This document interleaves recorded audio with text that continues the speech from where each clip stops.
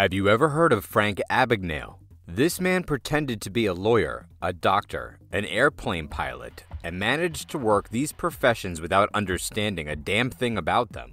They even made a movie about him with Leo DiCaprio and Tom Hanks. So today I want to tell you the story of a man compared to whom Abagnale is just a small-time crook. Jolo didn't change his profession, he took his scam to a much higher plane. He managed to pretend that he had unlimited power and money, that with one word, he could open the doors to ministers and palaces of sheiks. And he could fake his position in such a way that people in the highest positions believed him and allowed Lo to gain access to billions of dollars on which he lived like a great Gatsby. His parties were packed with stars of the first magnitude like DiCaprio and Paris Hilton, parties that resembled those from the famous movie The Wolf of Wall Street, which, incidentally, was filmed by Jolo's company. Today you will see the story of probably the most audacious scam of the 21st century. So if you're interested in hearing how the son of an ordinary Malaysian businessman managed to deceive the rulers of several countries and the largest banks on the planet, then meet Jolo on the other side of the law. My audience loves hearing stories about old-time crimes, but there's no shortage of them happening right now. And even when you're surfing the web, you could become a victim of intruders, sometimes without even realizing it. Connected to an unknown Wi-Fi, clicked on a banner or some link by mistake, and now the criminals have your data. But this could be easily avoided because there is today's sponsor, NordVPN, that solves these problems. Unidentified Wi-Fi? You could connect it without fear because NordVPN encrypts your traffic and scammers won't get anything. You clicked on the link by accident? It's not scary. NordVPN has a threat protection function that will warn you if the link is dangerous. It also checks for viruses and all files you download. NordVPN also has a function, Dark Web Monitor, that will tell you if hackers have your password. To avoid such incidents, you can use NordPass Password Manager. It not only generates a strong password for you, but it also securely stores it. NordVPN does not collect or transmit data about your online activities. Big deal in today's world. And finally, NordVPN is officially the fastest VPN in the world. I don't see any good reasons for you not to hit up that link in the description and grab the exclusive deal from NordVPN. It's all about ensuring your online experience is both comfy and secure. In the link in the description, nordvpn.com/ontheothersideofthelaw, we'll be waiting for your 2-year plan plus 4 extra months. Jolo was born in 1981 in the city of Georgetown, which is located in the state of Penang, Malaysia. The Lo family had moved here from Thailand in the early 1960s. However, by nationality, Joe was an ethnic Chinese. His grandfather, named Mung Tak, had fled the Middle Kingdom in the 1940s when China fell under Japanese occupation. Mung Tak left his homeland with virtually no money, and by the time he moved to Malaysia, he was already one of the richest residents of Georgetown. Officially, he earned his wealth by investing in iron mines, but rumor has it that the funds were derived from opium smuggling. Joe's father, Larry Lo, continued to increase the family's income. In the 1980s and 90s, he was involved in the garment industry in Malaysia, which was then growing at a furious pace. Besides his other responsibilities in the firm where Larry worked, he was also responsible for making deals when his company absorbed smaller ones. And to make more money on this, he came up with the following scheme. Larry would go to the owner of the company and negotiate with him on the price for which he would sell his company, and then offer him 10 to 20% more if he was willing to give Larry a kickback. In other words, Larry would present his bosses with an inflated price and take the difference from the real price to be moved offshore. Eventually, his bosses caught him and forced him to leave the company and sell all the shares he owned. Larry made $15 million from the sale of the stock, which was a very good fortune for Georgetown, where most families lived on $1,000 a month. However, for his son, he wanted an even better fate and began to prepare him for this for childhood. First, Joe went to an international school in Georgetown and then went to the UK to the private school Harrow, where many prominent personalities had studied, from Cumberbatch to Byron, to Rothschild to Churchill. Successful completion of studies at such institutions opened doors for young people to the very best universities around the world, and Larry hoped that it would help his son to have a great career in the future. On the whole, it did help, just not in the way Lo Sr. had intended. Once in Harrow, Joe realized that his family fortune, big by Penang standards, was actually very small in the scale of the world. Here he was surrounded by the children of sultans and sheiks, whose parents were not only richer, but also had a much higher position in society. On this soil, Joe began to show talents for social mimicry. Studying at Harrow, Lo told everyone that he was actually a Malaysian prince, not the son of a successful swindler. And to reinforce his theory, he even asked his father to arrange with a billionaire acquaintance so that while he was away, Joe could invite his friends from school to relax on his yacht and in his mansion. In order to make everyone believe that this was his house, Lowe replaced all the photos of the owner's family with photos of his own family. Teenagers of 15 or 16 years of age had no reason to double-check whether he was a prince or not, and Lowe's fakery succeeded. Of course, the other Malaysians at school made fun of him, but Joe didn't care. He had achieved what he wanted. The children of the nobles and rulers saw him as one of their own. He continued in the same vein at the University of Pennsylvania, where he enrolled after graduating from Harrow. Here he drove around in expensive rental cars, threw parties worth tens of thousands of dollars, which took months to pay off, and spent almost all the money his father sent him in casinos. And all this in order to feel at home among the richest and most influential students. Surprisingly enough, it worked again. The rumors spread from Harrow that he was a Malaysian prince, and Lowe, spending money left and right, only confirmed these speculations. And although no one could say exactly who he was, you'd be happy to know him because he had money and knew how to spend it cheerfully. And what else would the so-called golden youth want? Joe was living the life of a man he wanted to be. However, all these manipulations and attempts to pass himself off as someone he really was not at the time did not have any intention other than gain acceptance among the elite. But once in the party, Joe finally began to realize what prospects could open up for him thanks to such acquaintances. Lowe socialized mostly with people from the Middle East, the Emirates, Saudi Arabia, Kuwait, Qatar, and so on. And the more he got close to them, the more he realized what kind of money they had. These countries were reborn when oil was found in their territories. Dollars flowed, and a small group of people controlled the flow in each country. And Joe's goal was to get as close to that group as possible. To do this, he asked to visit his friends and organized a kind of tour of the Middle East, where he tried to make as many contacts as possible. But since the children of the nobles, with whom Joe had communicated at Harrow, did not especially wish to maintain communication with him, and since there were no such people at the University of Pennsylvania, the acquaintances who agreed to accept him were mostly children of businessmen who had little or no contact with the ruling class. Because of this, he was unable to meet anyone with any connection to the ruling class in most countries, but he did get one hit. In the United Arab Emirates, he managed to meet Yusuf al-Otaiba, the foreign policy advisor to the sheiks of the country. Otaiba came from a very wealthy family, received a first-class education in the United States, and by the time he was 30 years old, he had achieved significant success in his political career. However, his father had many children, which meant that Otaiba did not receive much money from him. For a long time, he had to focus on his political career, but when he reached a position close to the sheiks, he realized how much better one could live with more money. And Lowe's meeting with Otaiba happened exactly when the latter was looking for opportunities to multiply his existing capital. Joe was lucky. When he turned on his social chameleon talents again, they worked. At the meeting, he remembered everything he had been taught at the university. Lowe had been an economics major, and he dumped it on Otaiba, emphasizing that deals between the Middle East and Asia were extremely promising and that Joe himself was connected in Malaysia and could help with those deals. Otaiba took the bait and introduced Lowe to several other influential people, chief among them Khaldun Khalif al-Mubarak, who ran the sovereign wealth fund, Mubadala Development. Al-Mubarak managed tens of billions of dollars and was actually what Lowe was looking for.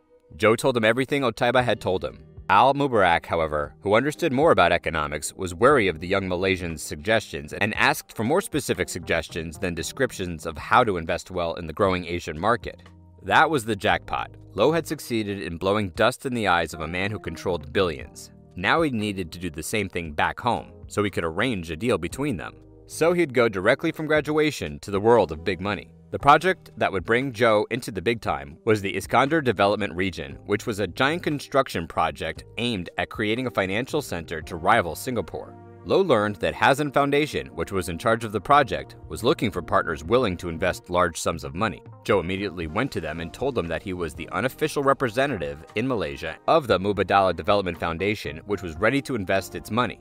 Hasan expressed interest, and Lowe went to the Emirates and introduced himself to Al-Mubarak as an unofficial representative of the Hasan Foundation.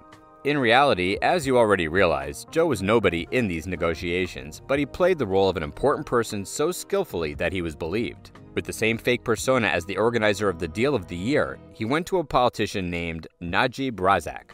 Lowe realized that if he wanted to be successful in the world of big money, he would need political patronage. Razak was the perfect candidate for this. Lowe was well acquainted with Najib's stepson, Riza Aziz. They had lived in the same house and socialized for most of their lives, so it was easy for Joe to get an audience with Razak, who was being touted as prime minister. He came to Najib not so much with an offer as an offering. Lowe again projected the aura of an important person, told Razak that he had arranged a very big deal that could serve the people of Malaysia in the long run. However, he did not want glory, but he wanted Najib to take all the credit publicly, which would be good for his political image. In the end, things worked out just fine for Lowe. Middle East partners were confident of his influence in Malaysia. Malaysian financiers believed he was well connected in the Middle East, and the man who would very soon be the country's top politician was in his debt. The illusion that Lowe had created had materialized. By pretending to be an important man, he had indeed convinced those around him. And now all he had to do was figure out how to monetize his aura of power. As a result of the Iskandar deal, Mubadala Development Fund and tens of millions more from other Middle Eastern funds also interested in the project. All those contracts, both in the Middle East and in Malaysia, earned millions of dollars.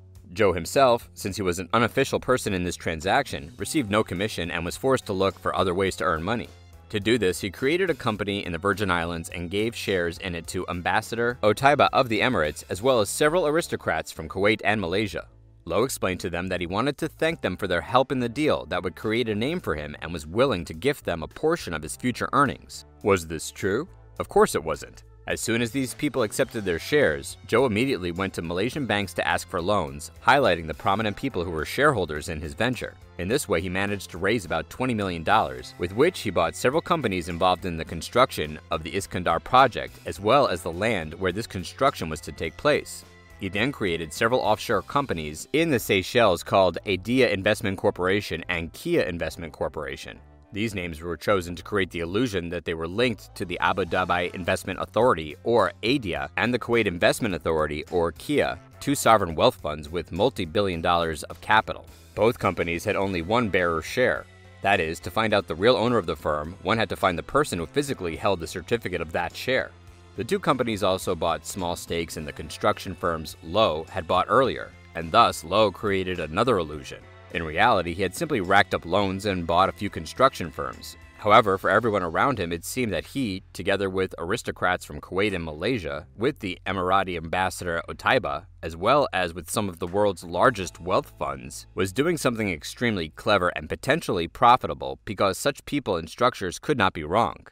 And all that was left now was to find an extremely rich, but not too smart person to whom Lowe could sell this illusion at an inflated price. And this man was the head of the Malaysian state of Sarawak. Taib bought Lowe's construction firms and land at 5 times what they had originally cost, paying the young Malaysian $110 million.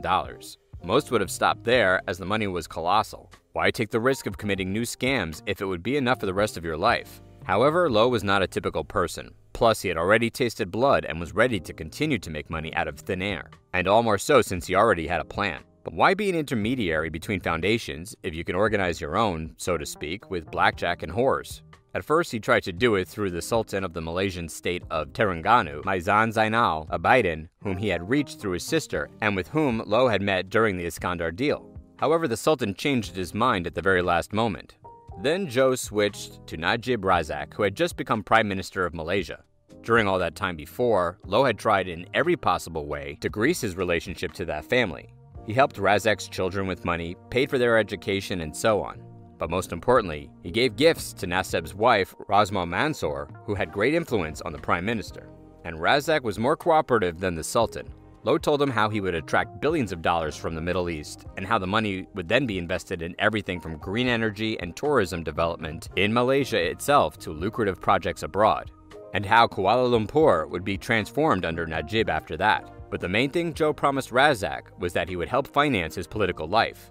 He assured him that he could discreetly withdraw money from the fund and apply it to the activities necessary to maintain Najib's power. So under Razak's patronage, the new Sovereign Wealth Fund was created in Malaysia to be called One Malaysia Development Berhad, or 1MDB. The management was taken over, of course, by Joe Lowe.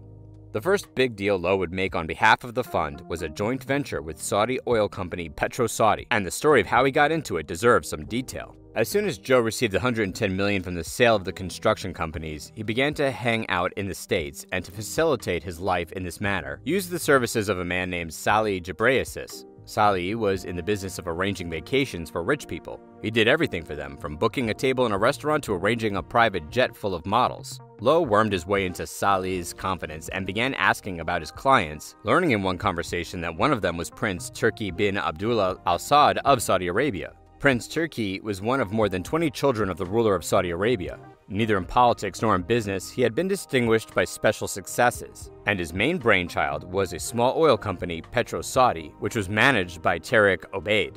Through Salih, Joe found an opportunity to contact the prince and begin implementing his scheme. He told the prince that he represented the 1MDB fund and had influence over Malaysian politics, offering him a meeting with Prime Minister Razak to discuss the possibility of a joint project.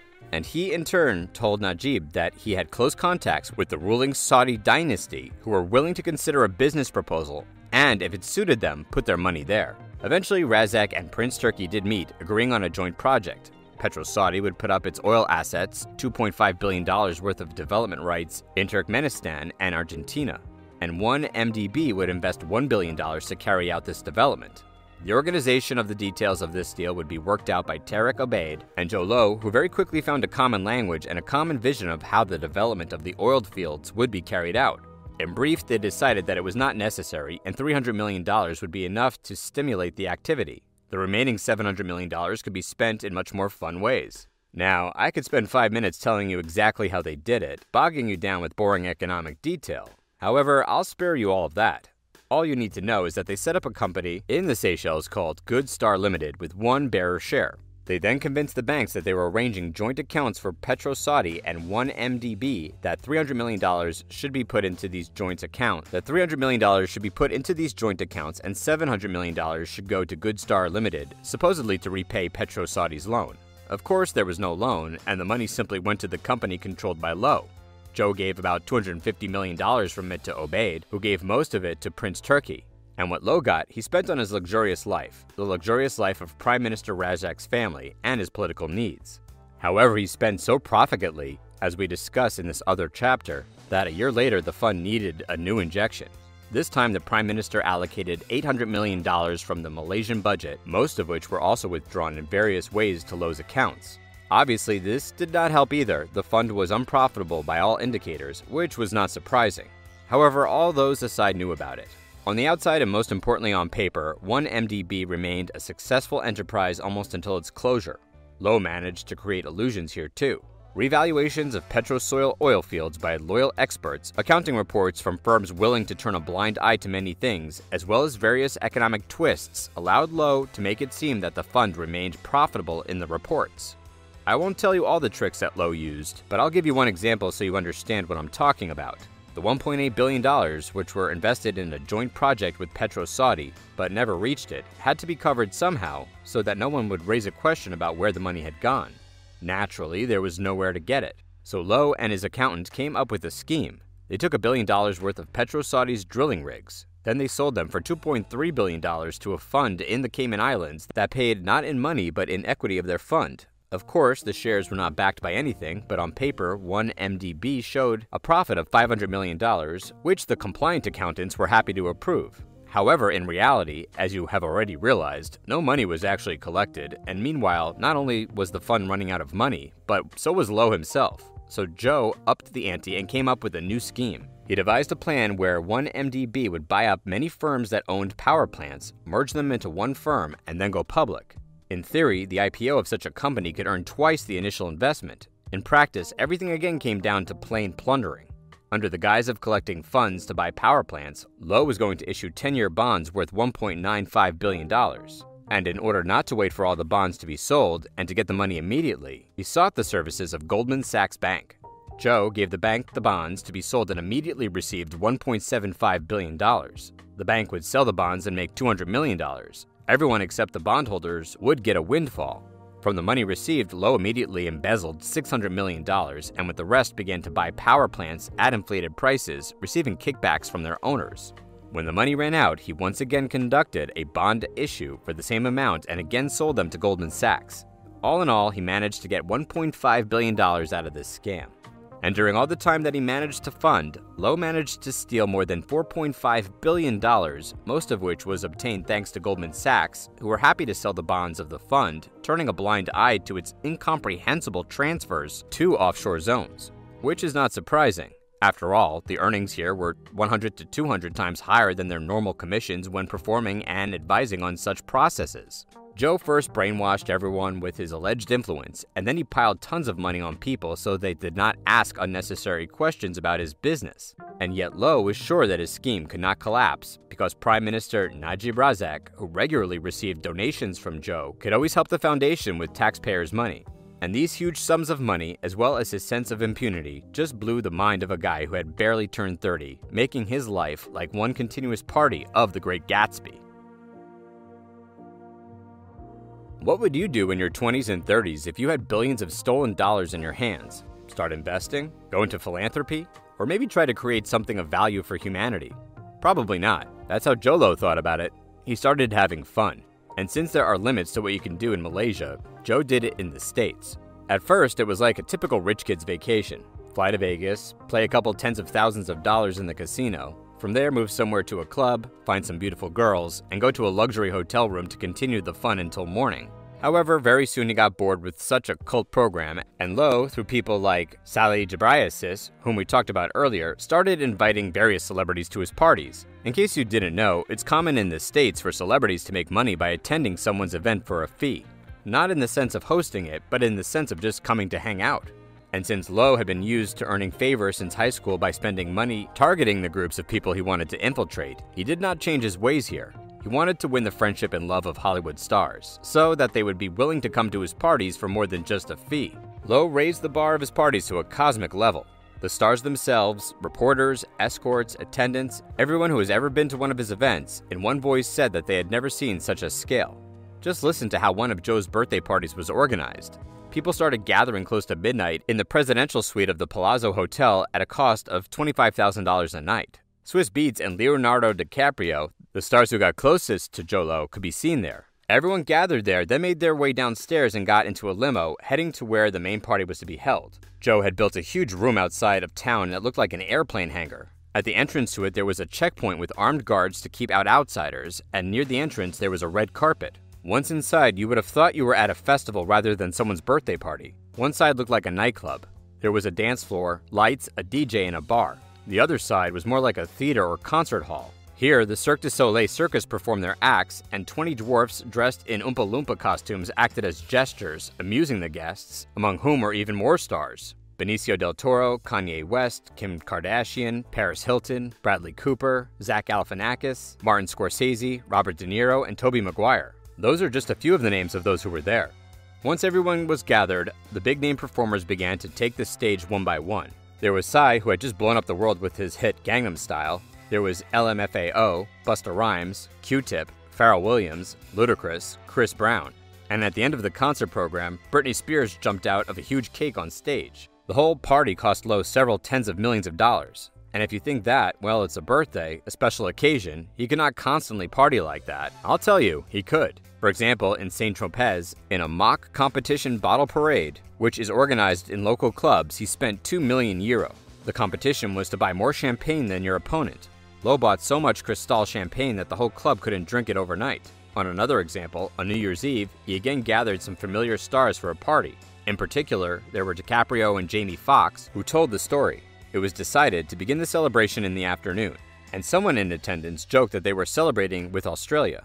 Low thought it was funny, so he hired a private plane, loaded it with all of the guests, took them to Australia where they celebrated the New Year, and then flew back to Vegas where they celebrated it again. But it wasn't just the partying that Joe entertained himself. He bought a stake in the music company EMI, where such artists as Kanye West, Beyoncé, Usher, Alicia Keys, and Pharrell Williams released their works. And he also founded his movie company, Red Granite Pictures, which had managed to release such films as The Wolf of Wall Street and Dumb and Dumber 2.